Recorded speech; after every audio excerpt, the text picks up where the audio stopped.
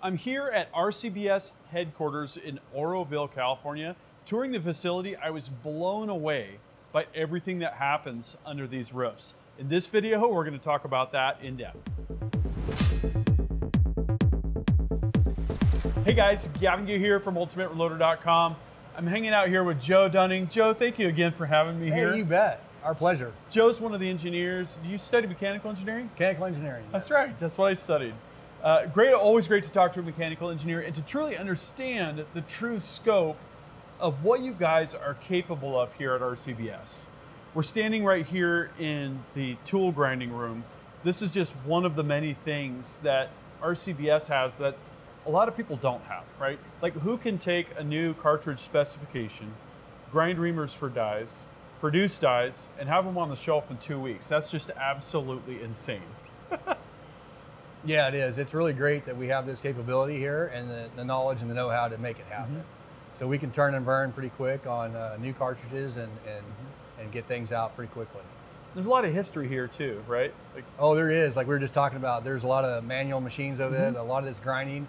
We had old index screw machines. A lot of the grinding was done by hand manually before the CNCs. And those guys, when I got here, they were still around, a few of them, and watching them work was really impressive. Yeah, and we have a separate video covering kind of the facilities tour. There's different zones. Yes. The zones kind of evolved over time. Big warehouse-sized buildings with different functions. Let's kind of walk through all that there is here at RCBS, and it's kind of unique. You sit at kind of the beginning of the process up in the engineering department, right? So idea hits your head, doing design work, doing CAD work, all that. Starts there, new product development, so there's always new ideas, new products that we want to come out with. A product manager, we get together as a team, the new product development team will sit down and kind of figure out what we want to work on. Yep.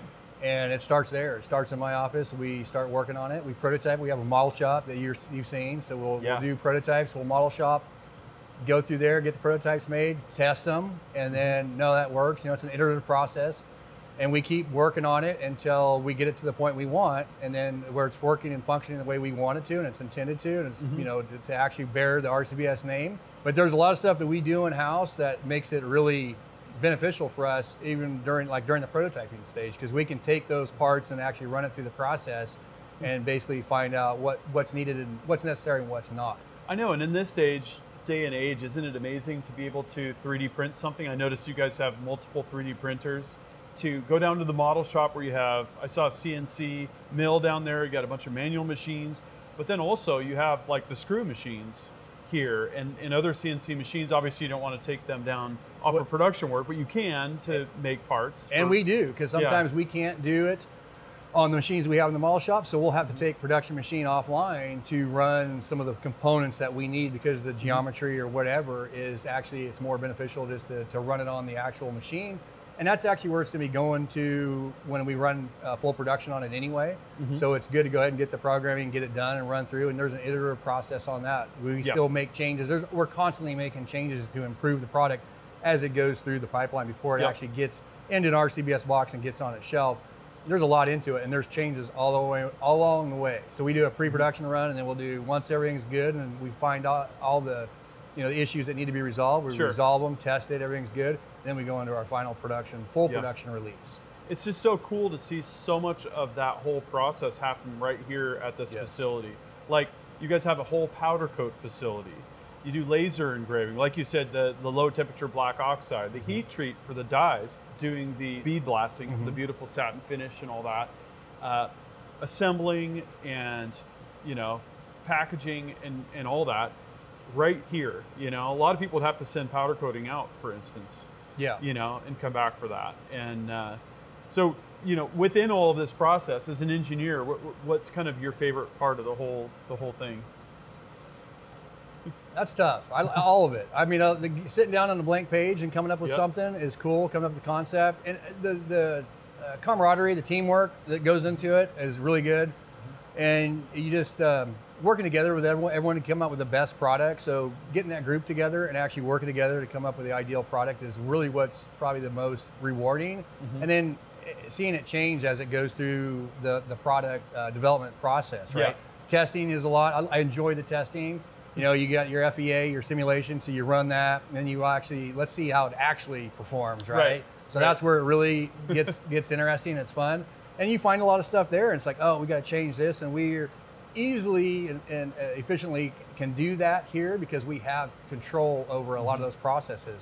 So we can actually turn and burn and make a change real quick and get it on the machine and make some changes and implement it and be off and running. So it's really, the whole process is really fun, but the teamwork is really what I think is the best, and the camaraderie. It's like a family environment, right? Everyone's, you know, pretty tight, and we work really well together. So I get some information from guys on the floor, like maintenance, loves to reload, does a lot of shooting, so you get ideas from him.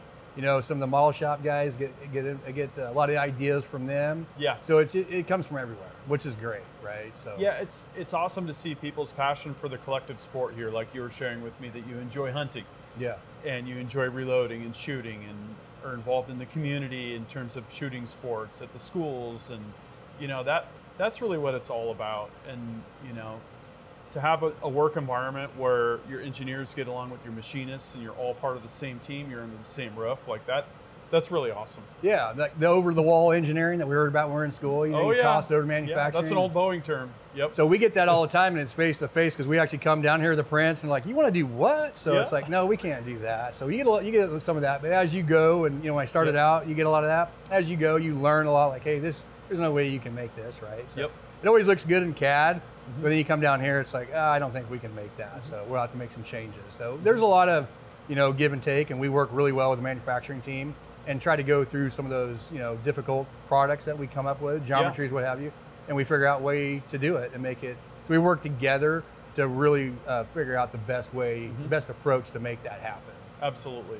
So, you know, that's where we're at today. When you look towards the future, you know, when you guys think about new products, new technologies, new manufacturing processes, is there something specific that you think of, you know, off the cuff when you think about the future? You know, just the machines, like the CNC technology and what they're doing with some of these machines, the printing capabilities and some of the materials that now you can 3D print. I think there's a lot of potential going forward with that, you know. Yeah.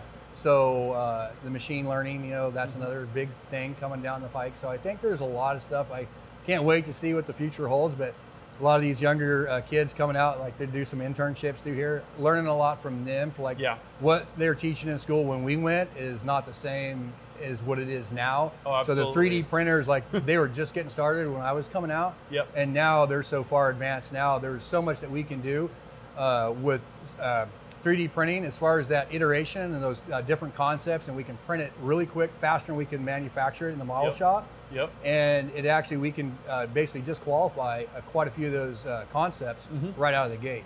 Yeah, absolutely. No, that's really cool. And what's cool to me is to see how RCBS has stuck with some of the core products that have made RCBS so successful. I'm thinking of like the rock checker and reloading dies. You know, and it's been really cool to be here and to see how those are still super popular products. And you've found better ways to make them. Looking at the surface finish of some of the, you know, parts coming off of the CNC lathes and the screw machines, so the, you know, the Swiss machines, just absolutely amazing that you can do things even better, you know. And so I'm real curious to see what innovations RCBS is going to come up with next, you know, and to be one of these people that can use the products and show them to the world. So yeah, good.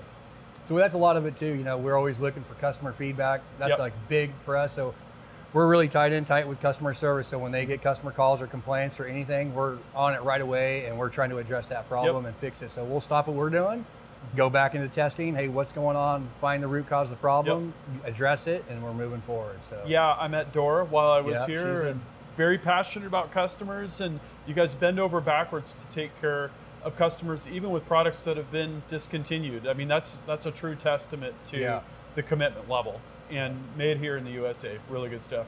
Yeah. Well, thank you, Joe. Hey, thanks a lot, Gavin. Appreciate it. Super cool stuff. And for you all, make sure that you check out the other videos, the plant tour, how it's made, reloading dies. We've got a bunch of stuff. What I'd like to know from you is, what do you think about these RCBS capabilities and what I've shown you collectively in these videos here at RCBS? Drop a comment. We'll start that discussion down in the comments section. That concludes this video, and that means it's time to wrap it up.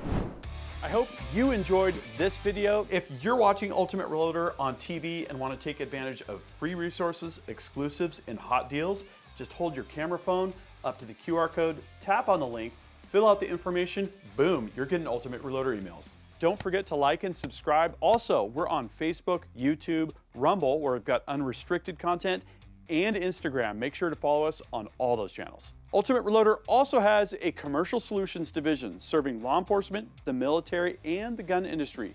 We have some unique capabilities, including a comprehensive suite of recoil testing and evaluation capabilities, trigger profiling, and more. Thanks again for watching.